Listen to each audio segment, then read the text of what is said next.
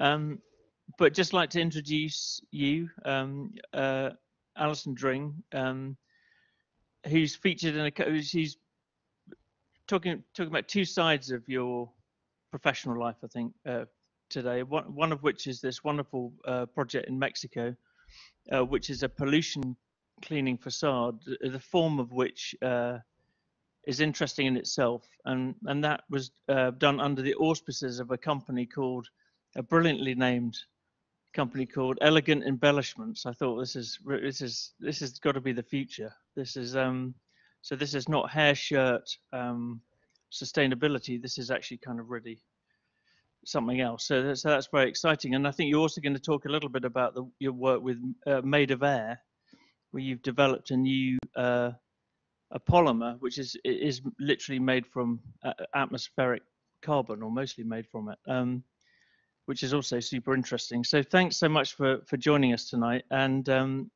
again, I hope when you're in town next time we can welcome you to the studios and meet the students. But thank you for agreeing to do this tonight. So thank you. Thanks, Will. It's such an honor, really, to be speaking here tonight. I do wish I could be in person. I do miss these being in these environments. Just doesn't feel the same sitting here in Berlin in this room. but I'm grateful nonetheless to be able to show you the work today and to have your feedback. And yeah, with that, I'm just going to launch right in. I'll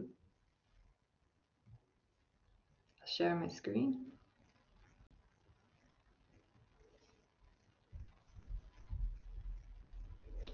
So maybe you can, oops, just indicate that you've seen it. Can you see that, everyone? Yes, it's clear? Yes, yeah, we can see that. Thank you. Thank you. Okay. I'd really like to start here, and this goes back a little bit for me in my career. As we mentioned, I had a company, still have technically, a company called Elegant Embellishments. I should start by saying it's a love-hate relationship to that name.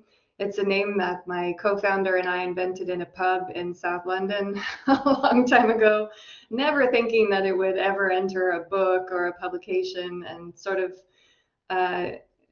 thinking in a kind of tongue-in-cheek way about modernism, and also thought it was a funny label because embellishments was certainly not a way to describe the work that we loved and the work that we wanted to do. So a way to kind of keep us in check, I guess, as a good name should.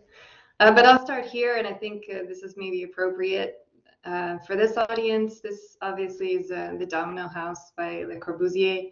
And I like to start here because I think this is really what, when I entered my architectural career, this is what a building was meant to be.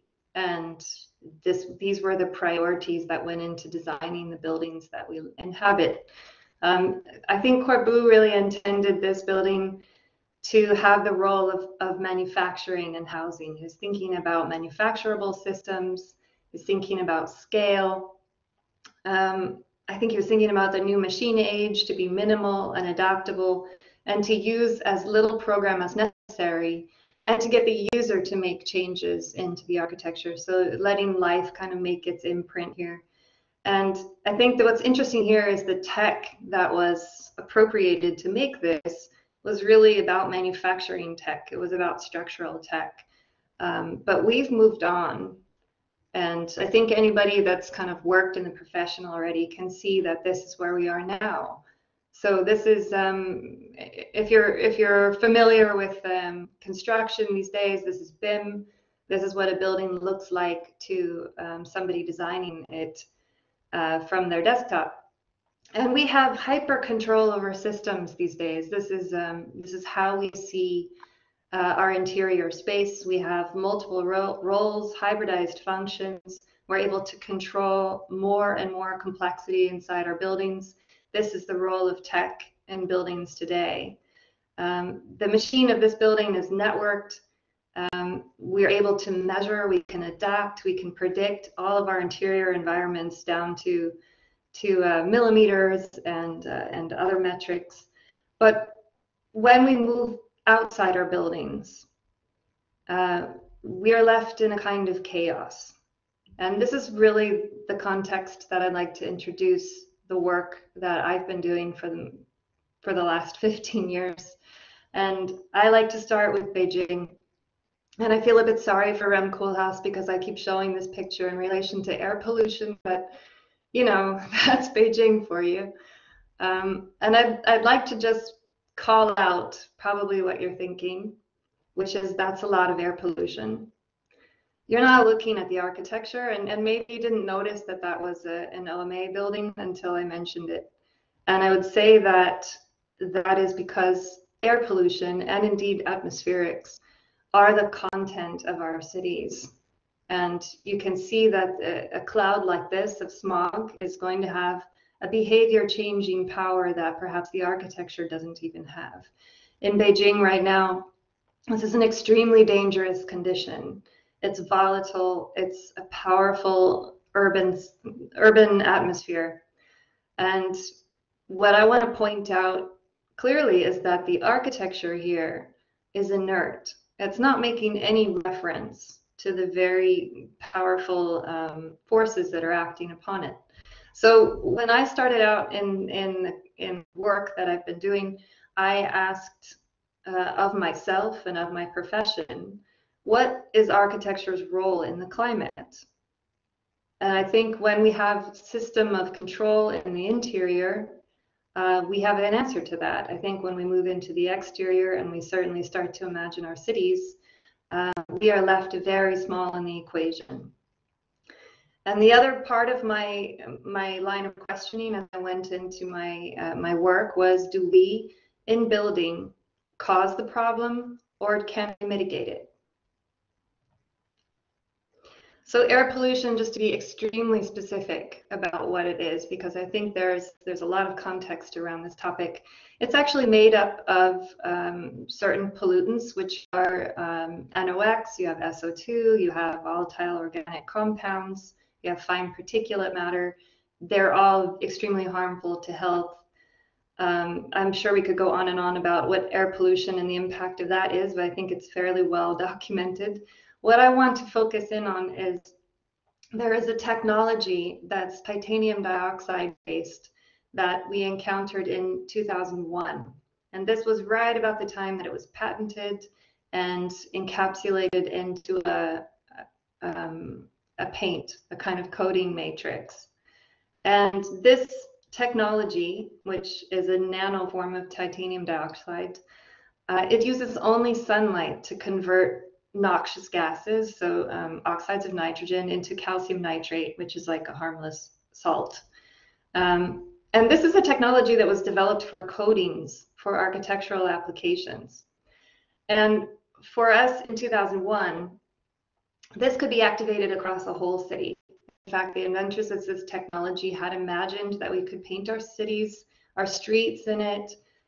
They were thinking already about the facades of our buildings because of the proximity of our buildings to air pollution, which is generated by cars. So this was already intended to be an architectural application. The problem with air pollution, and indeed this technology, was that for scientists, it looks like this, and for the rest of us, it looks like this.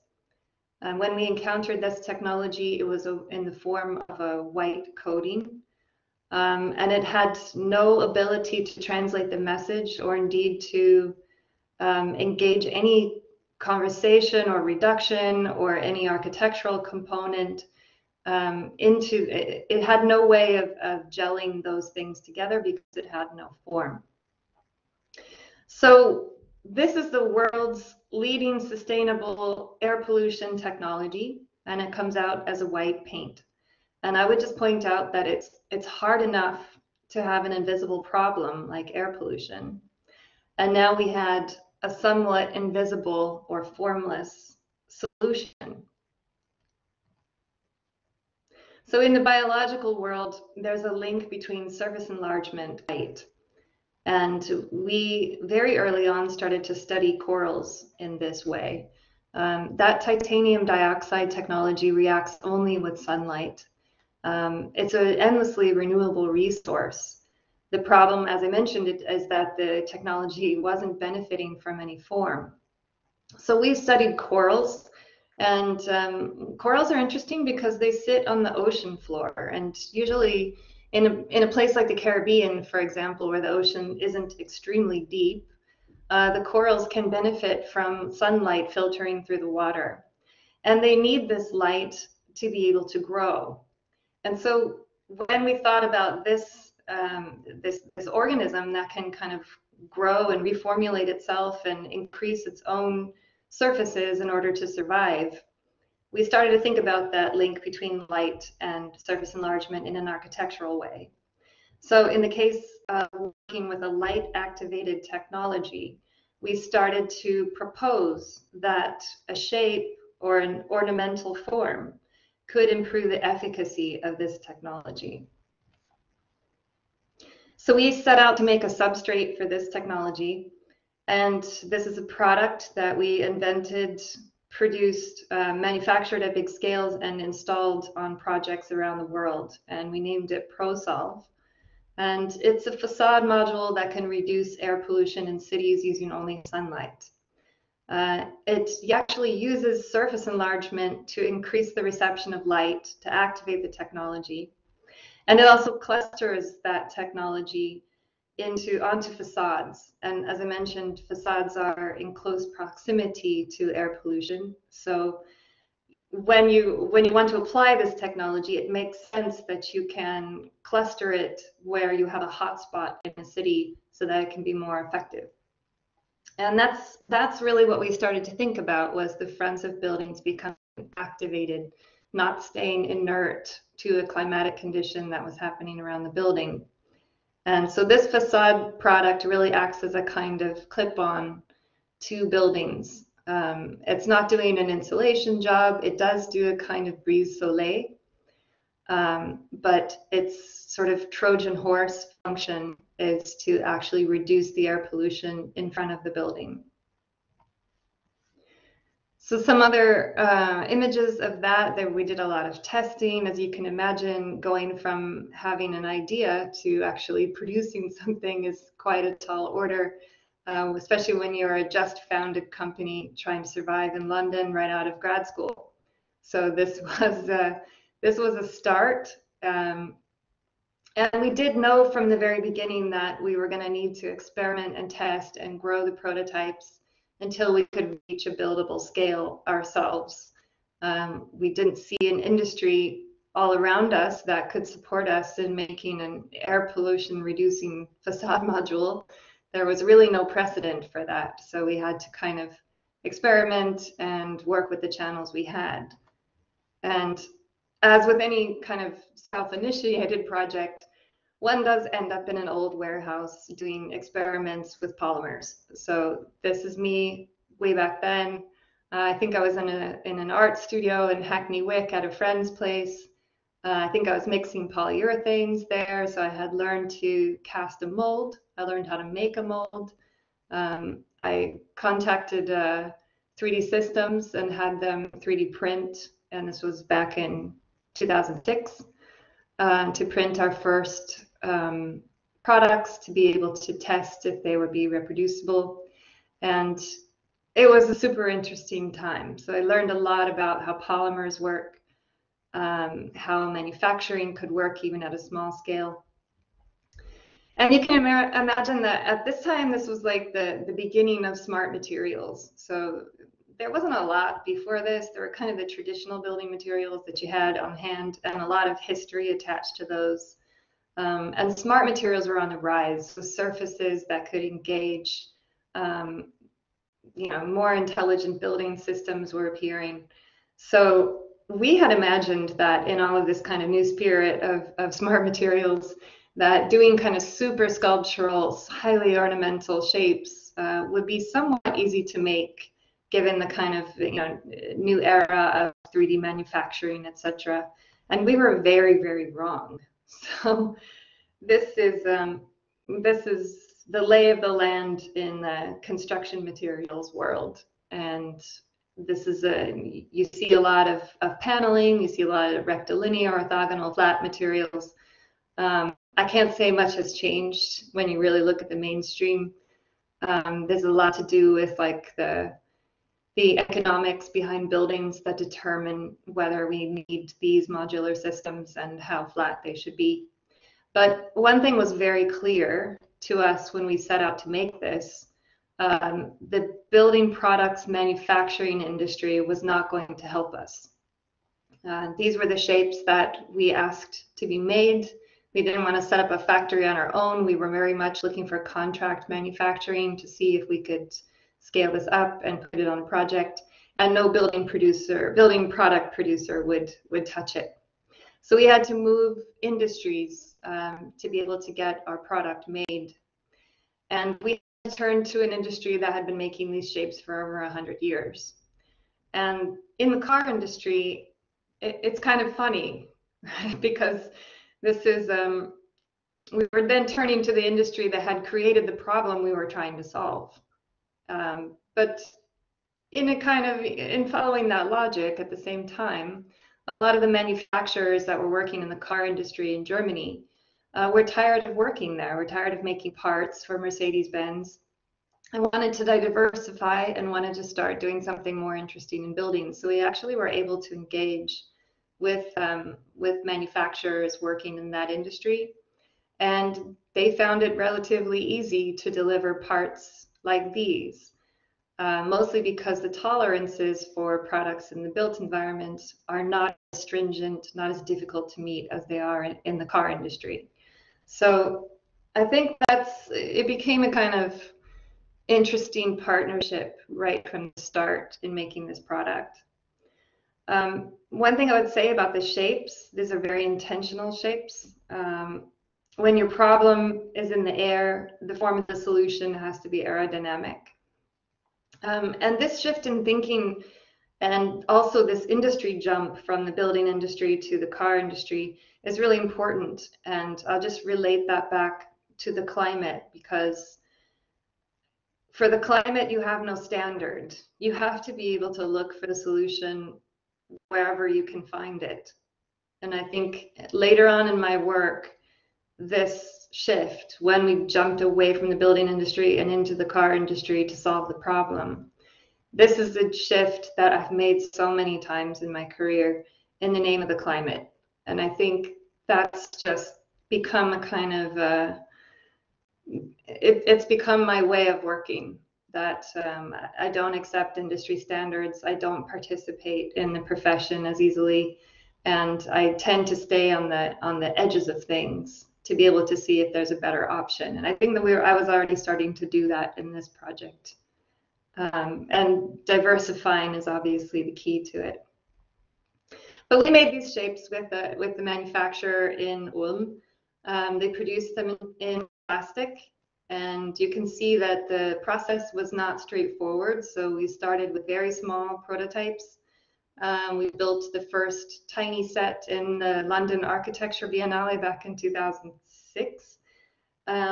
We then went on to show it at the Venice Biennale in 2008. So you can see in the picture in the middle here, we had jumped up a scale, and obviously it's expensive to make big tools when you don't have a project or an investor or something coming in. So we were very much just getting grants and kind of producing stuff and testing stuff, or working with the university now and then, and really just moving things along organically. We learned a lot in this prototype development about materials and forming methods and installation, and sort of lots and lots of things that I think I would have normally taken for granted if I hadn't had to develop a product for a building. So this was a lot of learnings came in these scale jumps. And I would say that my co-founder and my co-founders there on the far right side, holding the biggest ones, that's Daniel. I think we both come from architecture training, and through this project, we really became manufacturers. And in 2012, after this prototype phase, we installed the modules on a hospital in Mexico City.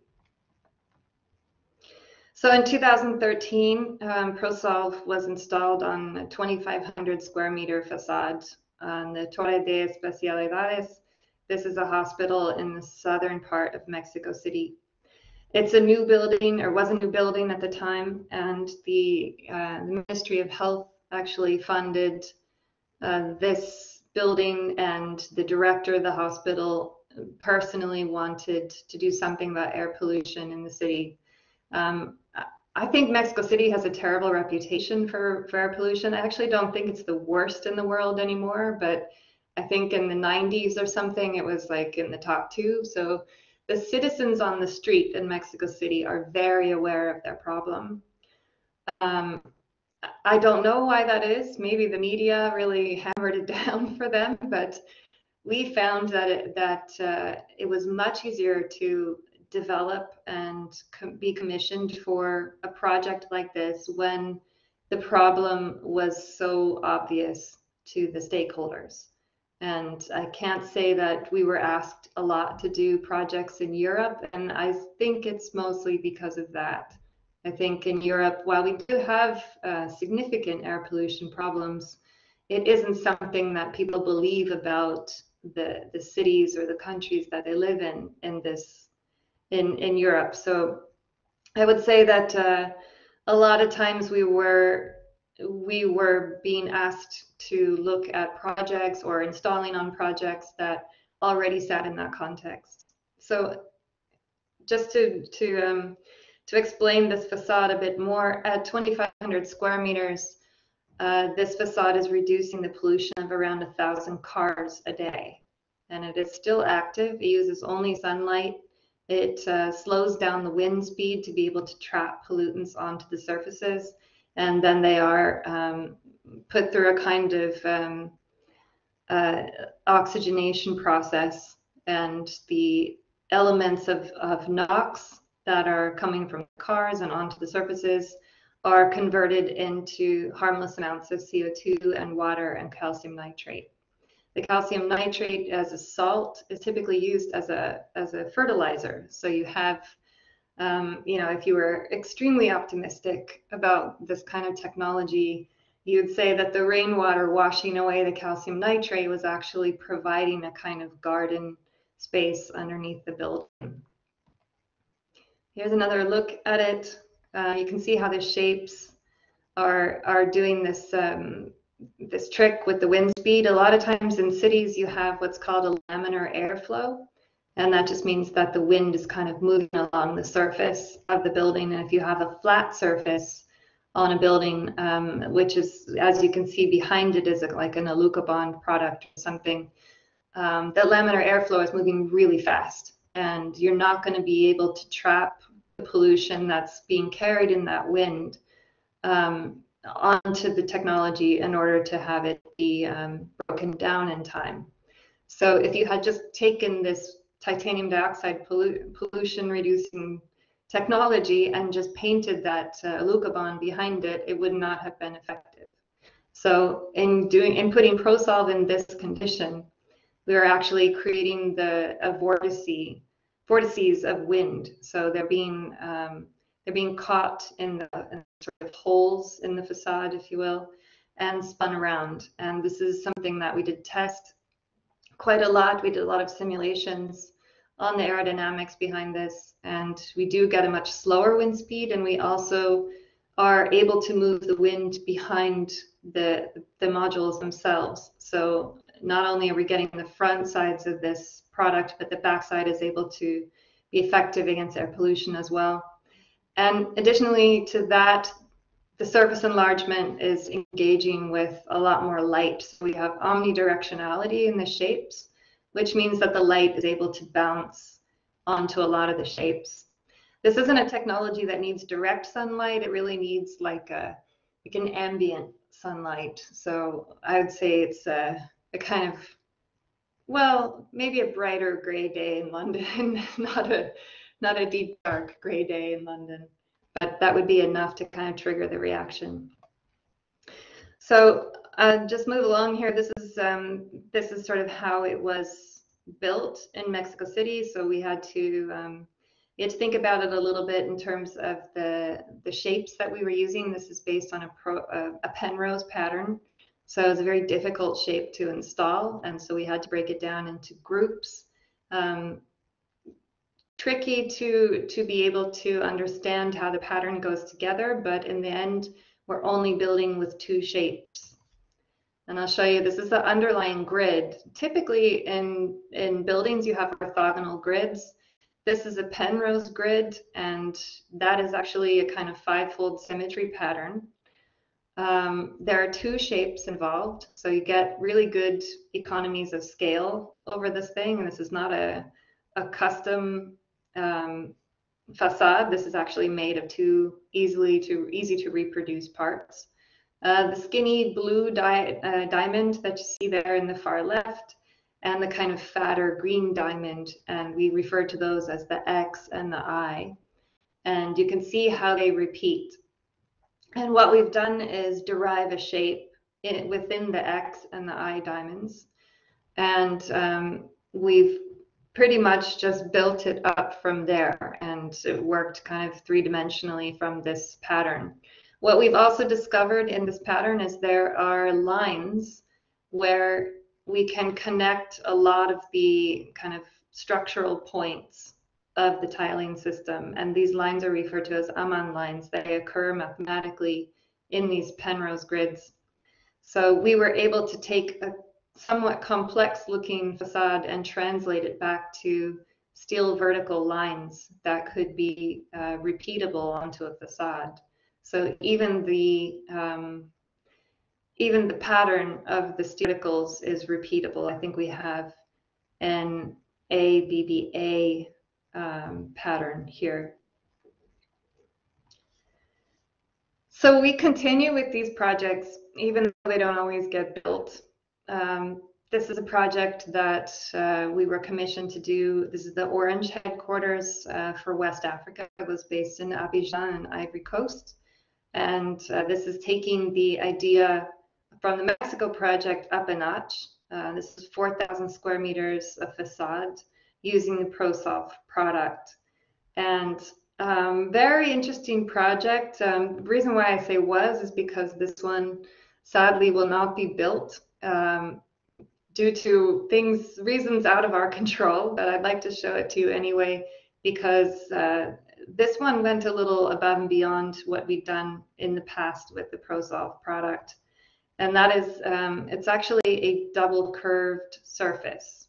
So we had worked in the past with single curvatures, very, very shallow curves like we had in the hospital project. And this one was more like a torus, a donut shaped facade. And to be able to use a Penrose grid on a double curvature had never been done before. And we were maybe naive to go in and think it would be easy enough to solve. But we did solve it, and it is buildable. And unfortunately, we didn't build it. But but the system is interesting nonetheless. This project involved 3 material systems. So we used steel props along the slabs of the building to be able to hold the facade at each floor. This is an 8-story building, and typically what we did was have these props on each building that you can imagine that they're a bit like a bicycle ring. So the structure of it, the engineering is such that you would have a stack of bicycle rings that could move up and down but couldn't twist. And we secured them onto the facade and found points using a script to be able to locate the points on the back of the skin of the facade. Very complicated work involving quite a lot of grasshopper, as you can imagine. We also, a lot of what we're doing in here is taking the structure, the visible structure away. So what we've done in the past with these vertical steel substructures, we were trying to get rid of and embed structure into the tiling system instead. So this was really our plan, was to be able to preserve a kind of more pure view from inside the building without being interrupted by the structure. So this is really, and again, what I'm talking about is the structure itself is a lot of bicycle wheels stacked on top of each other. And we did work with a lot of data sets to predict the correct positions for all the props onto the facade. And we had to do quite a bit of custom engineering on the parts to be able to make sure that we weren't going to end up building an entirely custom facade, but that we had repeatable parts that could be more flexible. In scripting this facade, and we did work with several partners to do this, it involved, as I remember, kangaroo springs and various things to get the double curvature to work. We ended up with a structure that had very tight tolerances, more than a building typically would. And you can see the parts here, so that we had bent aluminum structure that would attach to the plastic panels. And this really made up the surface. These are a lot more plain than the Mexico project, so we weren't as concerned here with the wind speed, but more with the shapes and making sure that they were flexible enough to be able to deliver this shape. There's a connecting joint piece here in the bottom left corner. You can see that's the extrusion that we were using to form the structure in the panel. And we had to have those custom bent, and we had to work with aluminum suppliers outside of our industry that had never worked on a building before. We had, I think, 70 different lots of profile parts and 600 unique joint pieces going into this building. And it started to feel like quite a custom task, but the point for us was to make it manufacturable, make it buildable. And obviously when you're working in a place like Abidjan, you have to think about the tools that they have on the ground to be able to build. So we had to design quite a lot in Germany that would, a lot of the customization had to happen in Germany, so that by the time it landed in Abidjan, it could pretty much be clicked in place. And I think the idea behind that was the more precision we can give to the part, the quicker the installation was. So unfortunately, I don't have built photos of that one, and all I can say about the ProSolve projects is they do continue. We are working on one right now in Brazil, in Sao Paulo, which will be built next year. And with that, I can also say that we are not continuing to do that work in air pollution. I think some of the reasons for it, I'm going to explain to you in presenting the other side of the work that I'm doing. This is the Made of Air projects, and I would just say that there's it was a lot of great work in air pollution, and but I think it's occurred to me that we have to put our focus on something that's more urgent, which is the CO2 crisis. So I'm going to jump now into our other company, which is called Made of Air. And here, I like to start here, and actually, perhaps I should stop for a second. Are there any questions? I don't know if it's making sense.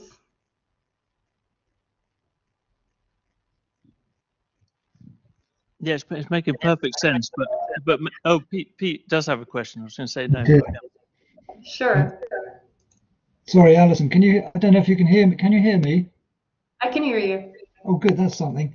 No, I just wondered. It's interesting because you said that you described the system as a kind of different type of brise soleil, which I quite understand. If I compared the facade to putting solar panels on the roof of a building, rather than a brise soleil, my question would be, does it have to be related to a building? You know, because nowadays you might have a field where you would place solar panels, flat, you know, on the ground or angled towards the sun, of course. So I suppose what I'm saying is, does it have to be, maybe a standalone system, do you think? Absolutely. And I think that's a really great question. And I love the fact that you brought up solar panels, because we talked about this quite a lot when we were developing the business case around this product. And I think the issue with solar panels is you can have a direct relationship to the energy balance, to the maintenance costs of a building in putting solar panels on your roof. So you can do this kind of contribution to the environment, but you can also be self-sustainable as a building.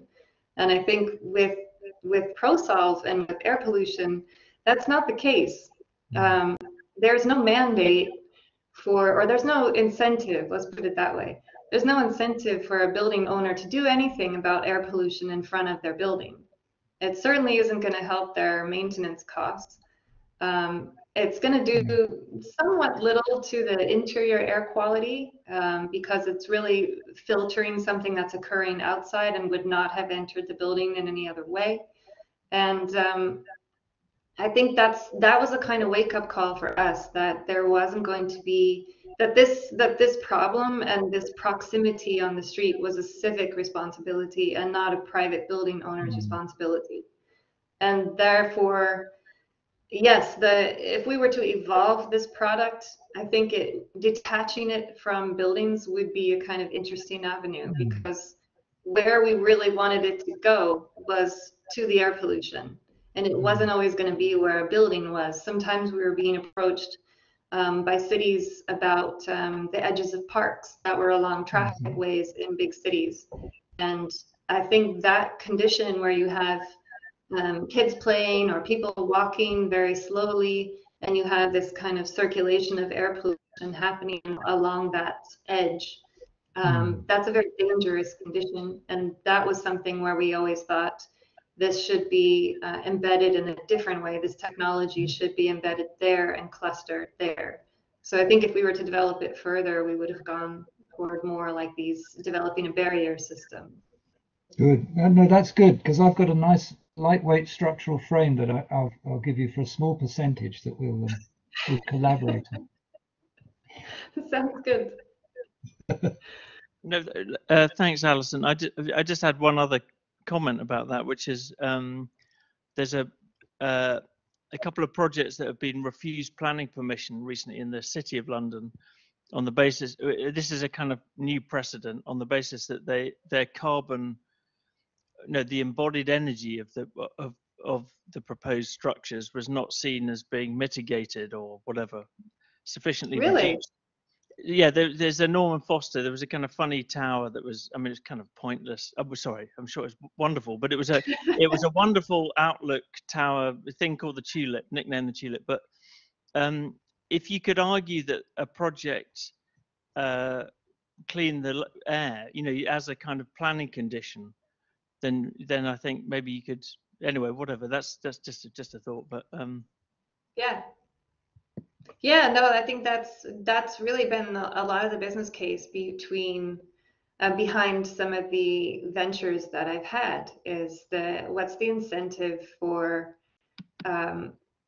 architects, for developers to do anything about their buildings in terms of the environment, and some of it is now linked to rents, but a lot of it has to do with planning permissions. So especially in like C40 cities or world capitals where you have a lot of competition for building sites, these things are becoming more and more important. The cities have more and more leverage on those points.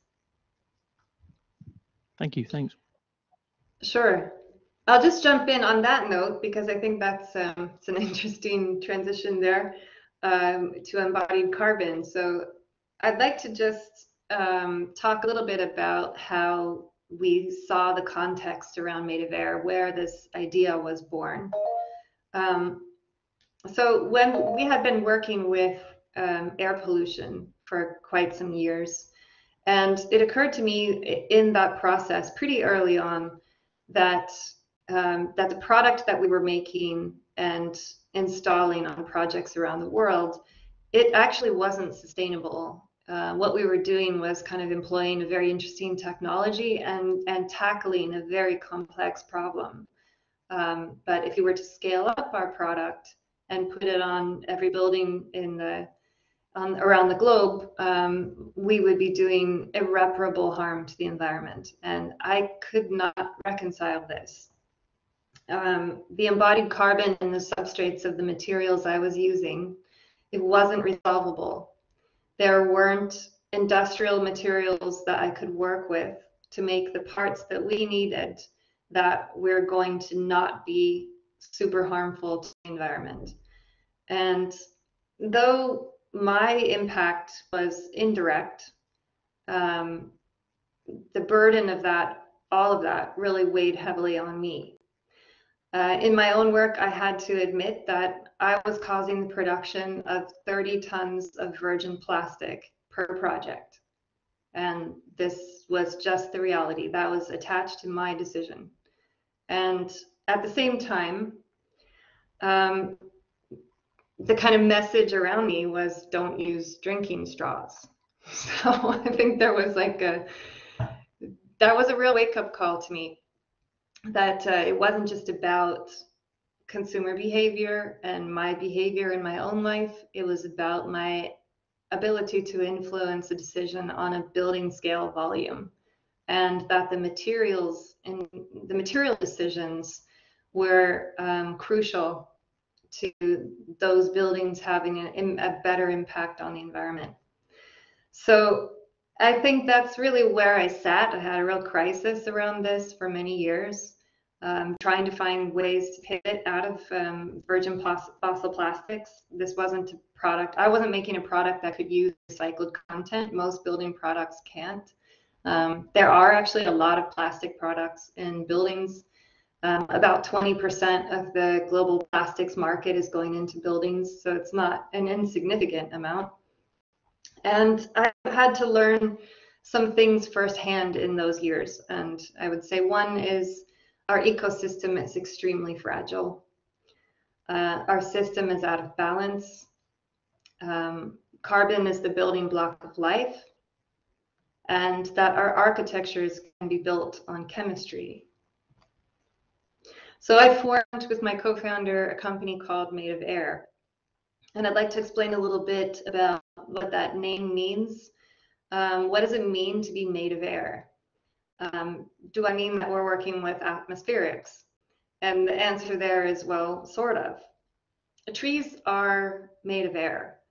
And I think this is something that we should be learning when we're children, but for some reason we don't. So instead, I'm going to quote the Nobel laureate Richard Feynman in saying that trees are actually made up of 95% carbon dioxide.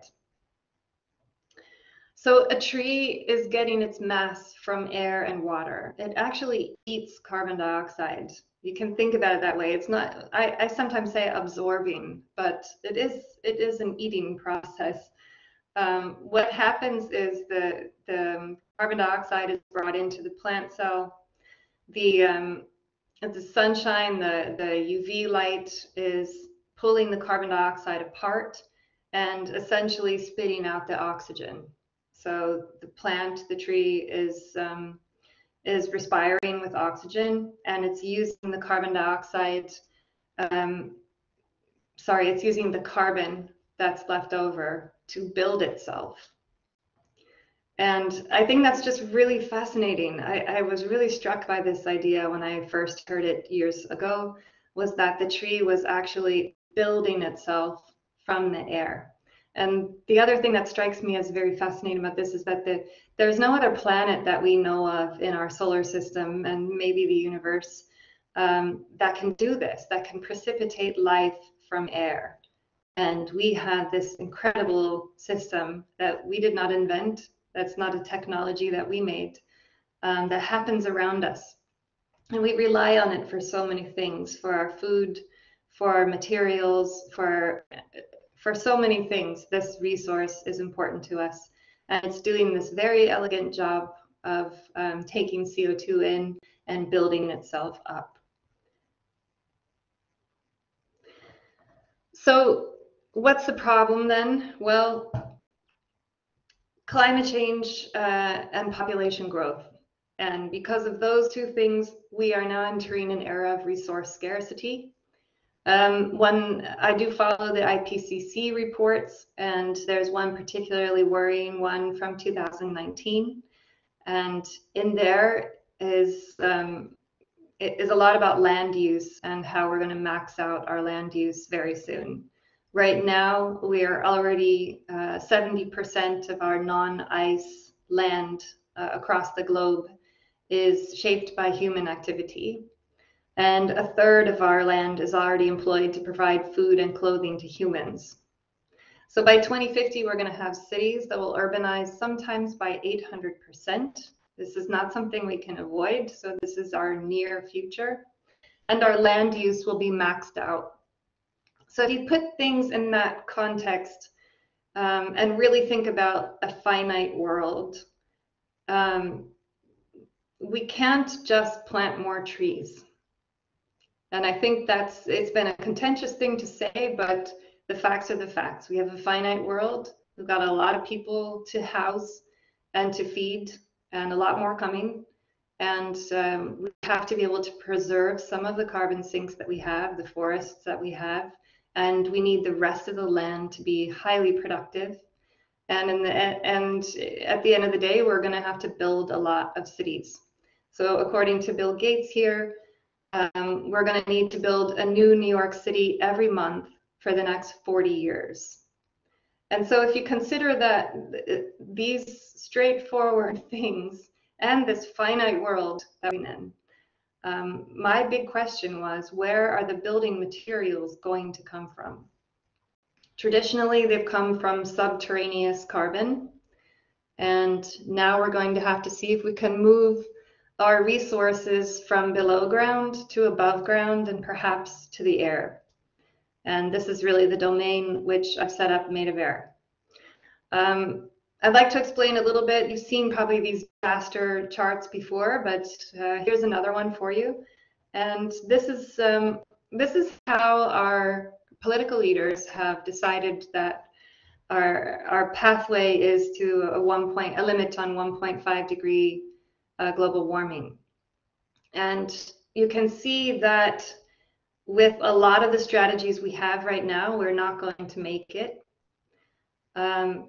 What this graph can also tell you is that we're going to need net negative emissions to be able to deliver on that carbon target.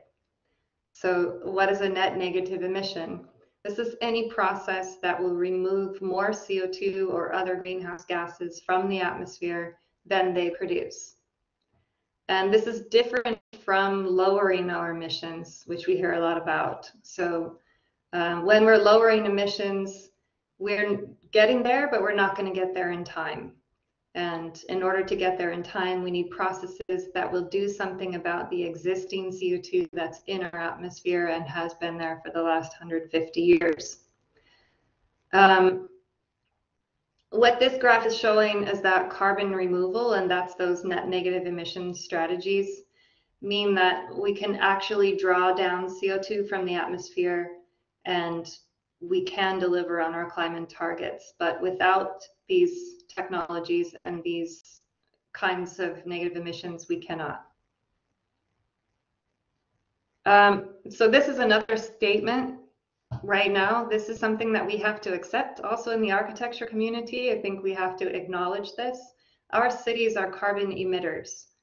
Everything that we build with all the materials that we have embodied carbon. So in the process of making them, we are emitting. Some materials worse than others, and I think probably people in this room understand exactly what that means and what the footprints mean.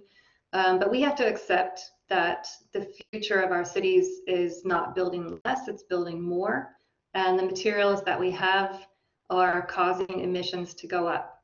One scary thing I can tell you is that if we go on using the traditional materials we have right now, by 2050, we will have emitted 350 gigatons of CO2 into the air. And that is just in construction materials. That's not in energy. That's not in building use. That's actually just the materials. So this would wreck our carbon budget. This is an enormous number. And there's very little doubt that materials have this ability to make or break our climate budgets.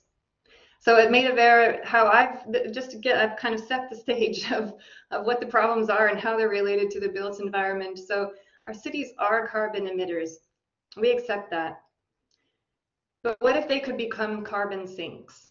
And this is really where we've set up Made of Air, around how we can have materials store carbon from the atmosphere and use those materials to build our cities. So historically, you can see in this graph, this is showing the carbon pool. The carbon pool is our reservoirs of carbon below ground. And historically, we were storing carbon underground for a long time. And as we entered in the industrial age, we started to use that carbon and deplete those carbon pools and make stuff, make cities, make everything that we need. And the byproduct was the CO2 going into the atmosphere, which has caused the climate crisis. So our next century should be about getting that CO2 out of the air and back in the ground. And that's really what Made of Air's mission is. We are working to reverse climate change using materials. So I explained a little bit about what a carbon sink is. I'm sure you hear a lot about that when it relates to forests, and that's true. A tree is able to store CO2 efficiently, while the tree is alive. But what's not commonly known is that when the plant materials are harvested and they begin to decay or decompose, all the CO2 that's stored in the material is going to re-release and go back into the atmosphere. So you can look at it as a carbon sink as long as the tree is alive.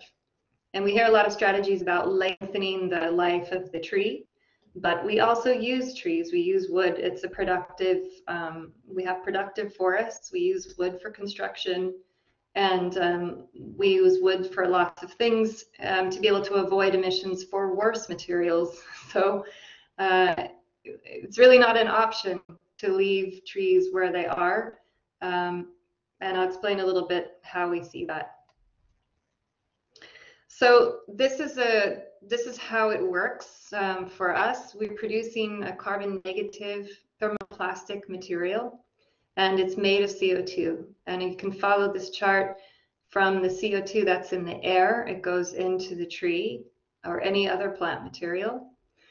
Usually when the tree is harvested for products like timber, for construction, for example, you have downstream from that, you have a lot of waste residues. Where we come in is the very small chip sizes that are left over from that harvest of the tree and the sawdust. These are very large quantities of waste. And typically what happens to that waste is the sawmills they take a loss in trying to gasify it for energy, for example. They take a loss in trying to dry it for other uses. So typically they're burning it in open fields or they're landfilling it. And in either two of those scenarios, the CO2 stored in the material is going to go back in the atmosphere. So we're seeing a loss of CO2 from all of that plant material. So what we're doing is coming in and interrupting that natural process of the decomposure of the material. And we're converting all of that wood waste into biochar. And really what that is a pyrolysis step. So we're baking the wood waste at a very high temperature, low oxygen oven. And we're getting a kind of charcoal. It's similar to charcoal you would use in barbecue, but not. So that's what we have is in that process, that pyrolysis process, is a transfer of the CO2 from the wood material into elemental carbon. You do get a release of CO2 in that step, but it's 50% of the CO2 that's stored in the material and 50% is going to be converted into elemental carbon. Once you have that conversion into elemental carbon, you don't have a re-release of the CO2 back into the atmosphere for at least 1,000 years. So this is a permanent form of carbon sequestration. So what we're doing at Native Air is producing biochar, and we're refining it through a series of processing steps where we can combine it with bioplastics, and we can make a thermoplastic granule that we can sell to manufacturers so that they can use as an alternative material to plastics and to other mined materials. And I can explain a little bit about what we're doing there, but we're targeting the durable use cases in the built environment, in cars, in consumer goods, and that sort of thing. So this is the material you can see on the left there. That's the granules that we're working on. This is how we sell. So we sell these pellets to manufacturers that are already working with injection molding or compression molding. And they in turn use the material to press into finished products.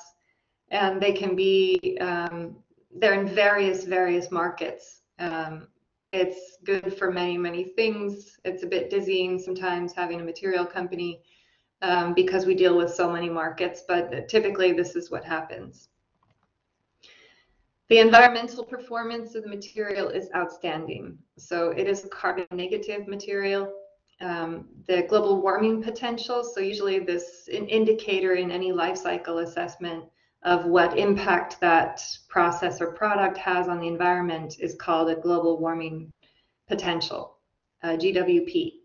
And most materials, in fact, in this case, a plastic would have a 1.85 tons of CO2 emitted per ton of material. And our material is able to take 2 tons of CO2 out of the air per ton of material. And what that means to some of our customers right now is not just that -2, it means about 4, because they have a supply chain and they have a problem, and the impact is we're going to take 4 tons out of their supply chain problem. And this has become a really interesting change in how materials are sourced and how they're seen in supply chains. This is what it looks like for plastic.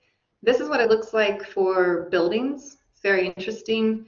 We are using the material to produce panels right now, but it can be used for a lot of applications in buildings like window frames or ceilings or wall panels or cabinetry. A lot of the non-structural elements of buildings can be used for. And here you can see the typical palette that building owners and architects have to build something, and the attached CO2 footprints, the global warming potential of each one. And when, for example, we start to take on an incumbent aluminum panel that's being used on a facade, and instead they specify our panel, the differential in their whole CO2 footprint of their building can be 13 tons of CO2 per ton. And that's quite, that makes quite a difference when it comes to calculating the whole building's footprint. So I think it's kind of interesting because the built environment, it contributes to about 40% of the globe's CO2 emissions. And I think that what we're seeing is there's a developing conversation about embodied carbon happening with building owners. Developers are starting to approach the selection of building products differently. Before they would invest in a technical performance or delivering a building with low maintenance costs or passive energy, they're now thinking about buildings like companies think about supply chains. They're trying to tie sustainability badges like LEED or BREEAM to higher rents. And in order to meet those thresholds, as we just heard, if you can't get a planning permission, for example, if you don't, in some of these certifiers, if you don't meet a certain carbon footprint threshold, you won't be able to have it certified in a certain way. You won't get to rent it to the companies you wanted to rent it to. You won't get to charge the rent that you had in mind. And they start to look at their whole product, which is their building, in the same way that a company would look at its supply chain in a whole way. And if they see a material over here that's high emitting, then they're going to need either a low emitting or a negative emitting material over here to rebalance the emissions across the whole project. And this is the only way both building owners and companies with supply chains can reach net zero without buying offsets. So this is really the actual math. And that's becoming very interesting how those two things are linked. There's a lot of considering the part to balance the whole thinking out there. But I'll go back just on how we came into this. This is the first material compound that we produced in Berlin. This was in 2011. We did this in the Polymer Technik Lab in the TU Berlin. And I think I would just say that why we've been so successful, because obviously, you know, this is just where we started. We didn't know where it was going to be, and it was just an open-ended experiment. But in a way, it's never stopped being an open-ended experiment for us. And I would just say that I think the reason why we have been successful from this point on in this carbon materials economy is that we didn't come from material science. So I am a trained architect. My co-founder is also a trained architect, and we just never stayed in our lane. And we've always stayed in a position of curiosity. We've stayed amateurs on purpose. And in doing so, we've been able to unlock rooms and have conversations that would typically be siloed. I never worried that I wouldn't be taken seriously. I knew I wouldn't be taken seriously. And so what was clear from there was that the material I was making and its processes were going to have to prove themselves.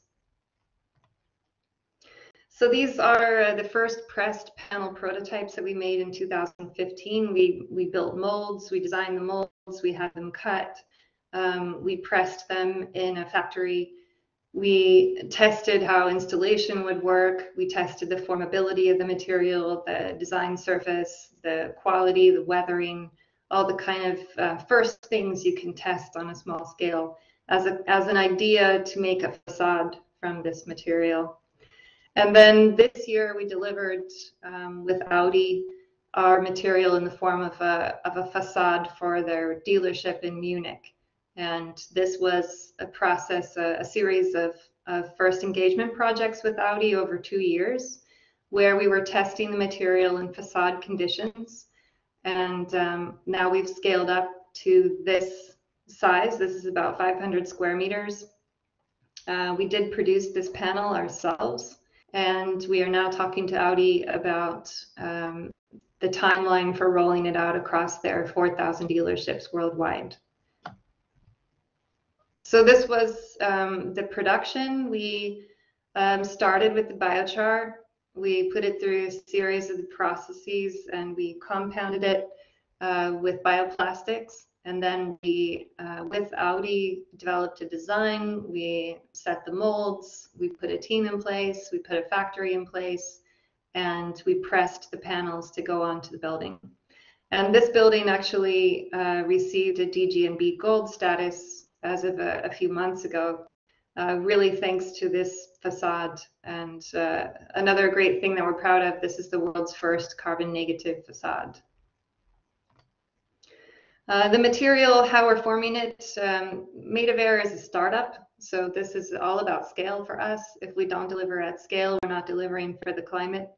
So we are targeting channels that are outside the built environment. We are working with automotive, we're working with consumer goods.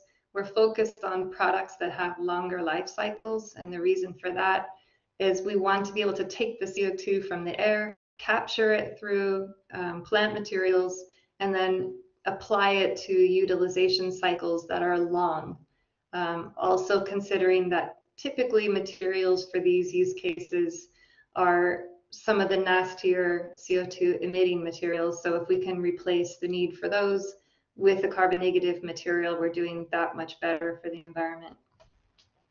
We're working with a lot of big companies, and like I said, we're trying to deliver on scale. So even though we get approached by quite a lot of applications and companies and people, and it's been very exciting. We are trying to focus on companies that can deliver at very, very high volumes. So we partnered with Audi for the last 3 years on their built environment. We're working with H&M. We deliver the sunglasses that the model's wearing here. I would say that the sunglasses are not our target product, typically because we can't control what happens at the end of life. But it's an interesting way to work with a really big company and start to think about which materials and products in their supply chains are closed loop or can be closed loop. So we're moving forward with them on discovering which products we can apply the material to. We're also working with BMW on parts for the cars. And what these 3 companies have in common is a very, very ambitious sustainability targets that they can't meet without negative emissions materials. I would just say that the one way we see this developing in the built environment is by being very, very visible to end users. You don't think about materials having a message that they can directly convey to users. And we always wonder, why not?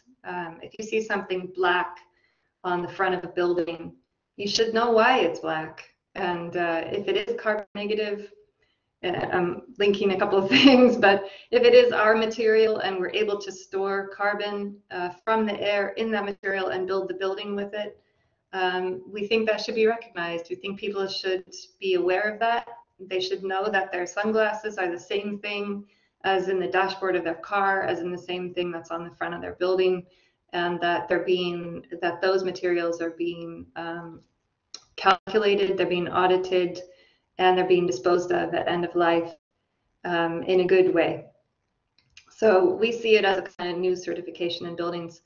And I'll just end here with a couple of questions that I had. And I think they're more discussion points, but I think maybe there are common themes that we have in our company, and I think that apply to the wider kind of built environment.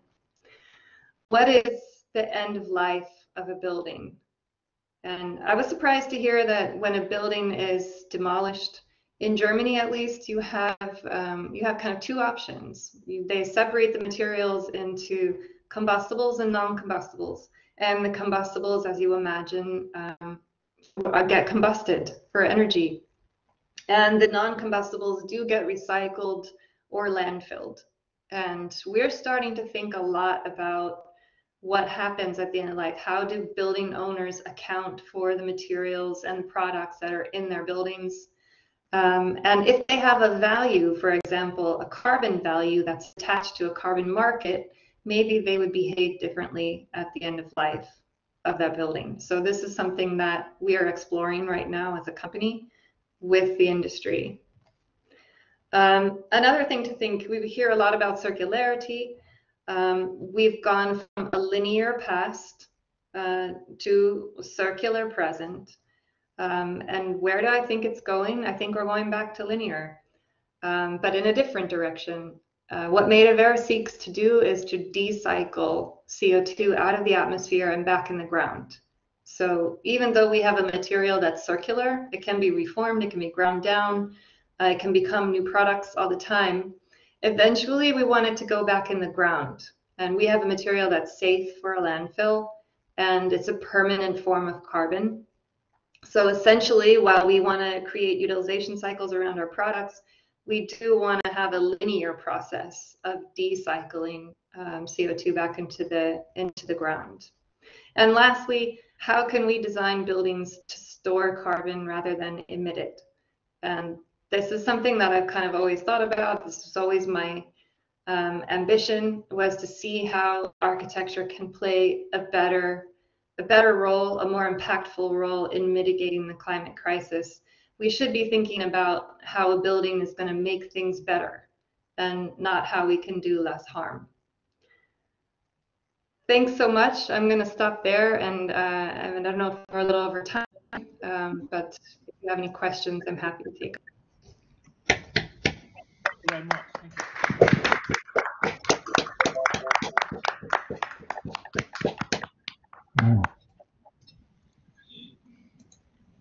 Yeah, thank you, Alison. That was fantastic, very, and super inspiring. And I'm sure we have lots of questions, but I just thought it's just very interesting how you, in a way, highlight the importance of your role as an architect, as a non-specialist, actually, and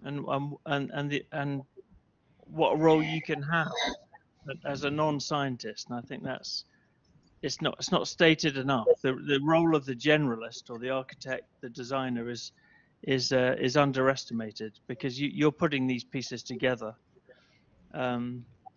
which of course pure science does a very good job of the pure bits, but they don't match up with the other stuff. So so thanks so much. I think Pete had some questions here, but Pete, No, I don't have like... a question. I just had a comment which I wrote because I thought it was quite amusing, because you've got outside the building you had a monolith, and I wondered is it a coincidence that it looks like the one from 2001? Yeah, I'm sorry.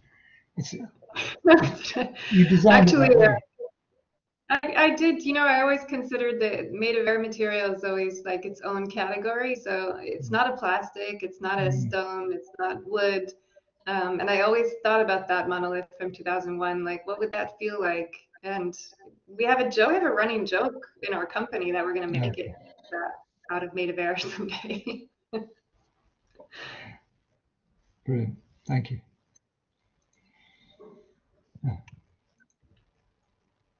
Scott, I think you had a question or a comment. It sort of flashed up, but it disappears, and I can't see where it's gone. So hi, Alison.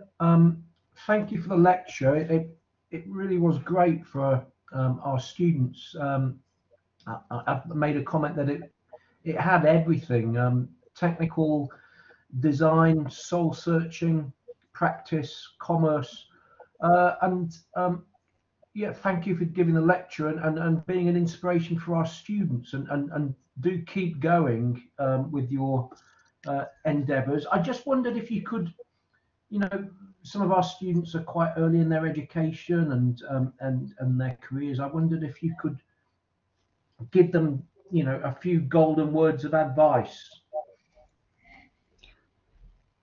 Yeah, sure.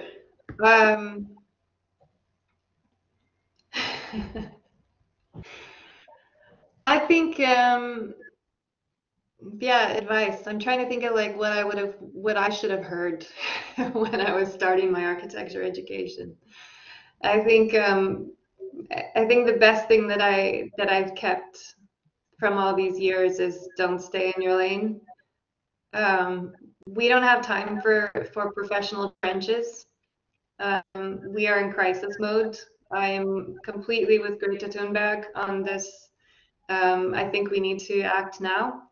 And I think the architecture education is really, really well prepared for this kind of problem. I think if I remember correctly, it was extremely diverse education. So you're actually getting something extremely useful for many fields. And I would just say, like, don't stay in your lane. Don't go into the profession and do it the way it's been done. I think architects have such polymathic experiences, and we as a globe need that.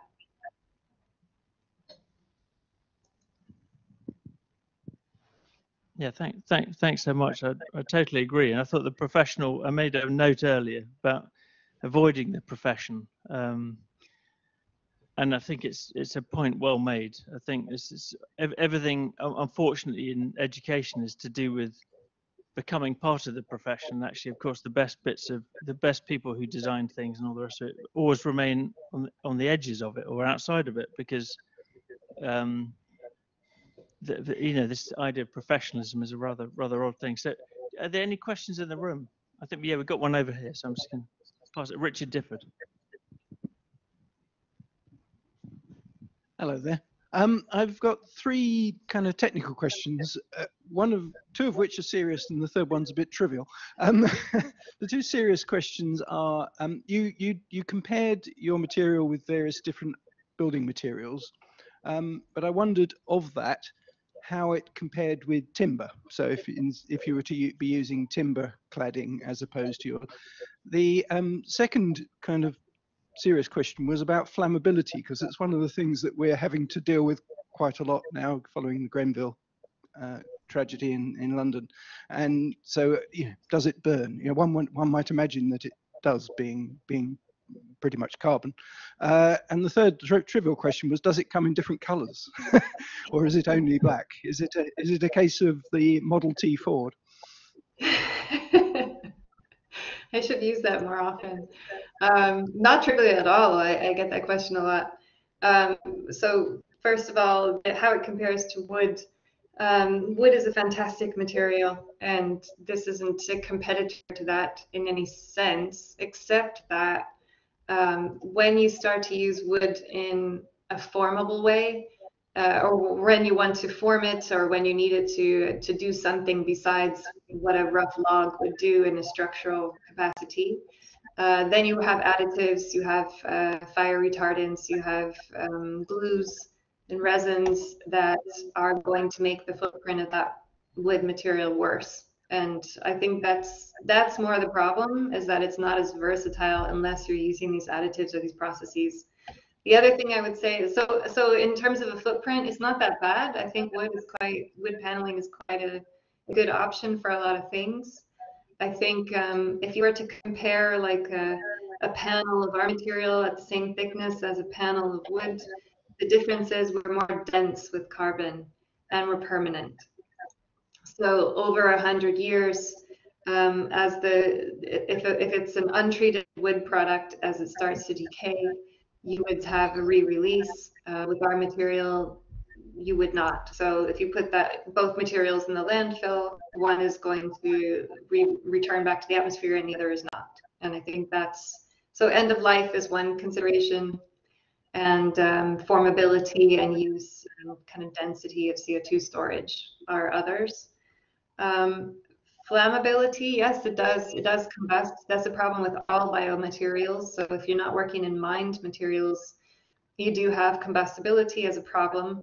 We are working on compounds right now. We have a decent fire rating on them. We have a panel right now that's passing at Euroclass C, and we're targeting kind of the Euroclass B, but we are aware that we're not going to be as non-combustible as a cement fiberboard panel, for example. So these are development stages, and we're getting there. That's the answer.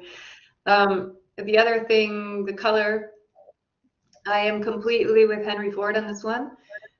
Black is an honest color, and there's very little we can do without sacrificing the CO2 balance of the material. If we were to bring in colors, we would lessen the impact on the climate. We understand, of course, that a lot of markets depend on varieties of colors being an option. You don't want to see maybe cities made all black. So there is the reality to that, and we're working on it. But for now, we're focusing on the CO2 max product. Okay, thank you very much. Thank you. Sure.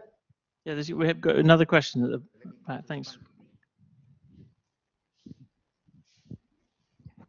Thank you for a very informative lecture, and it's very good to see how you sort of clad the facade with a very unique, bristle, which is a new way of dealing with solar shading, and also sort of reducing the air pollution. I just want to ask you, have you done any on-site monitoring after you have installed those paneling systems, and then so that there are some data that can justify the operational the performance of your facade?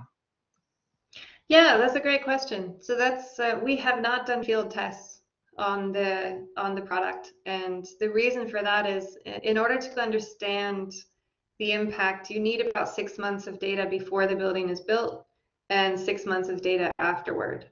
And that's a minimum. It's a very, very tricky technology to test in the field. I think King's College has tried.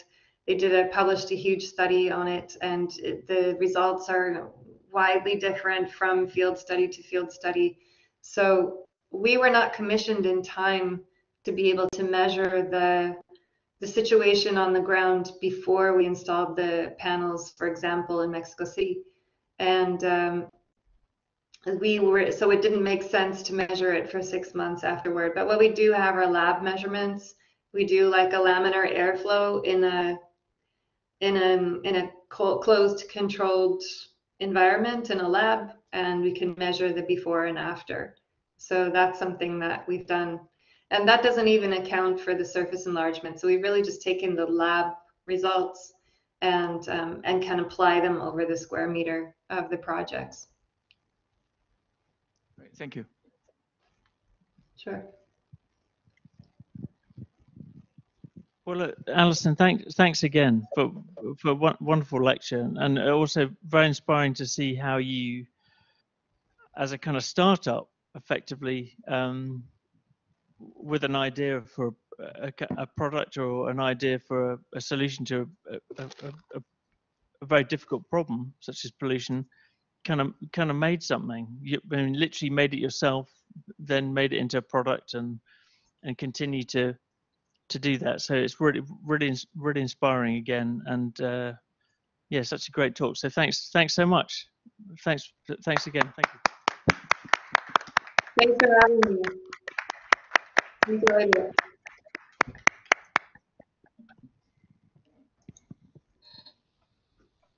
Thank you, Alison. So look, to log out of this thing, it's always rather complicated. You go up to your left-hand side. There's a little tab at the top. Thank you. And then you scroll down to the bottom of the thing, and then.